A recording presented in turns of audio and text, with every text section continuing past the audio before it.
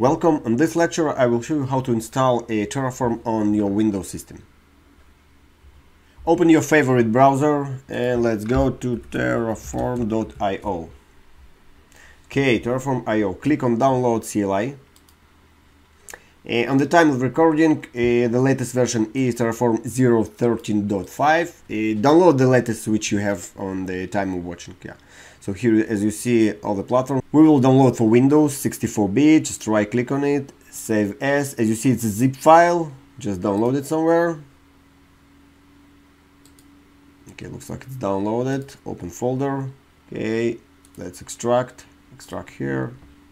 As you see, it's just one file. It's just one executable file, terraform.exe. So let's put it somewhere so we can execute it from any place on our Windows system. Let's create something nice. Let me just copy it, cut it even. I will go to disk C. We'll create folder, new folder. We'll call it Terraform. And let's place executable file here. Okay, done. Let me copy the path to it.